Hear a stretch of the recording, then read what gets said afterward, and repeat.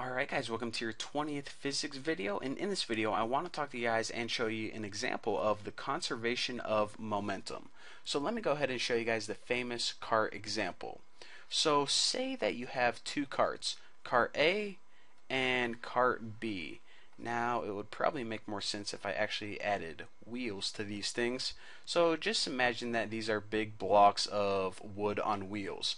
So cart A and B are identical to each other, both in size, mass, all that good stuff.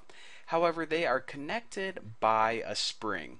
Now this is a pretty powerful spring, and what this spring wants to do is push A away from B. It just wants to expand and separate the two. However, well, let me go ahead and label this so you guys can actually tell what I'm drawing. However, the reason that the spring isn't pushing these apart is because these two carts are held together with a rope. And I guess I better label this too. Rope. Just like that. This drawing is actually one of my better drawings. So let's go ahead and take a few calculations here. First of all, we know the total force of the system is 0. That's because force equals mass times acceleration, and if you take the mass of all of this, well, it wouldn't really matter because nothing is accelerating, therefore the force is 0. Okay, we already know that, but the new thing that we learned is the momentum is also 0 because momentum we know is equal to mass times velocity.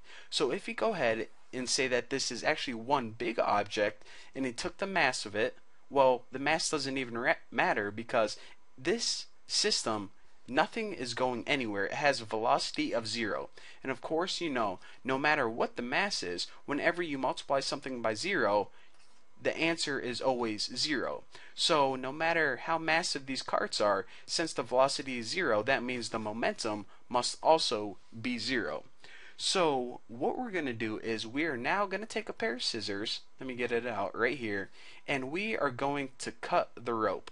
Now as soon as we cut the rope, cart B is going to go flying in this direction, and cart A, let me draw my arrow a little better, is going to move in this direction.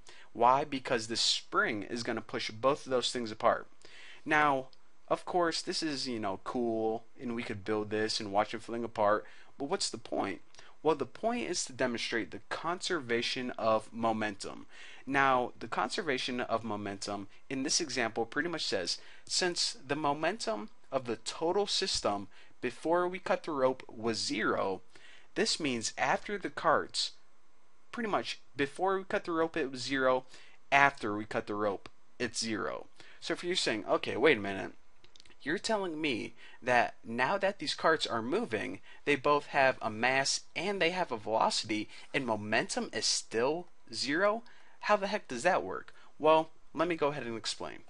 It may be a little bit easier to understand if we gave these carts values. So let's go ahead and give them both a mass of, 10 kilograms and 10 kilograms. And we'll say that once that rope was cut, they started moving at, 5 meters per second.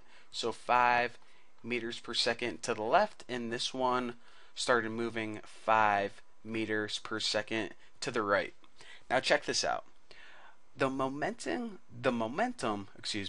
of cart A is equal to the momentum of cart B. The only thing is that it's in an opposite direction. So of course, if we figured out the momentum of this, it would be 50, and if we figured out the momentum of cart B, it would also be 50.